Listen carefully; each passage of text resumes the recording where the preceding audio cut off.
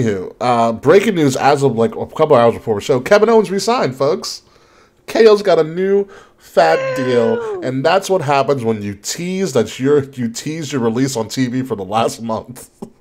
You forced WWE's hand, and they're like, "Oh, you're not going fucking anywhere, you bastard."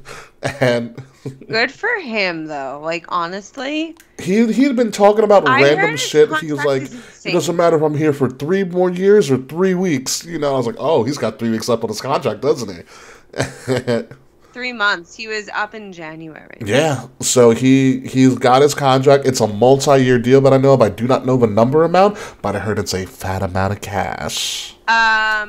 Okay, so the rumors I've heard about this contract are legitimately insane. Well, I heard because they also want to keep him and Sammy, so they think if they keep KO, they keep Sammy as well.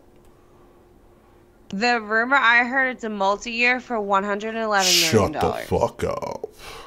That's the number I heard, which is why I think That it's is not true. But like, that's that not is true. Definitely not true. You Roman doesn't even get $100 million. This like, isn't how this many isn't years? MLBK.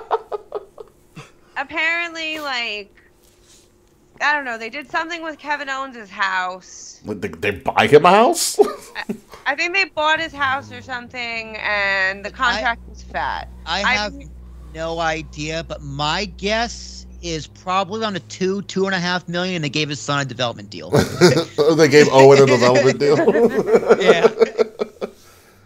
Isn't What's up, only Frets? Owen like 15? Hi, Mr. Fred. Yeah, hey, Frets, what's up? Hey, him and Goldberg's gonna be main eventing SummerSlam in 2028, Well, no, right? that It's gonna or happen. what Oh is my it? God. Angry Lib Girl and angry Becky fan is gonna. Braun Breaker versus Kevin Owens' kid. I'm fine with that.